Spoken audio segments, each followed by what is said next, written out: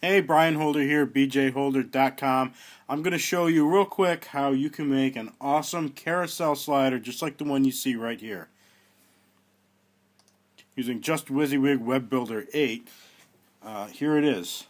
Inside the interface, you come down to advanced options, actually in the advanced tab, and you'll see this thing called a carousel. So all you're going to do is take it and drag it out, and you can drag it out to any size you want, and this is what it'll look like. You'll have some arrows on the side and some navigation buttons down here at the bottom.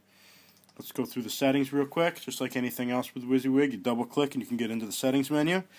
So the first section up here is some general settings about how many pages you want your carousel to have.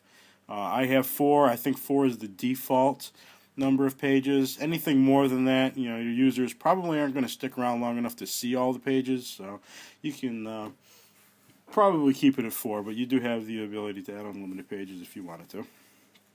Okay, so the next set of options you have pause time. That's how long you want each slide to wait until it moves. And then the animation duration is how long do you want the animation to last while it's sliding. So, and then mode and easing are just different ways for it to move. You can play around. There's several different options. Lots of options for the easing here.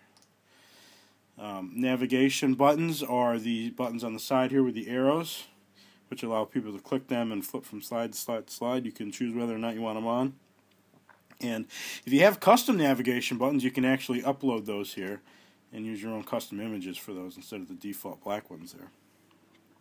Pagination is the buttons down at the bottom that you can also click to go directly from, let's say, slide 1 to slide 4. And you can control the color of those as well as the side and the spacing between them.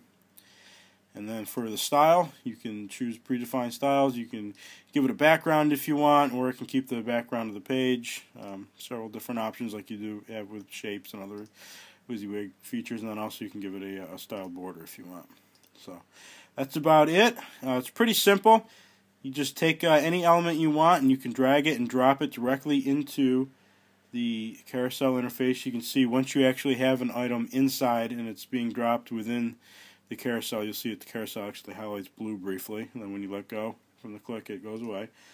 And to navigate through the carousel and to add different features into it, you can navigate just like any user would. You can either click on these arrows here, or you can click directly on the page that you want to edit.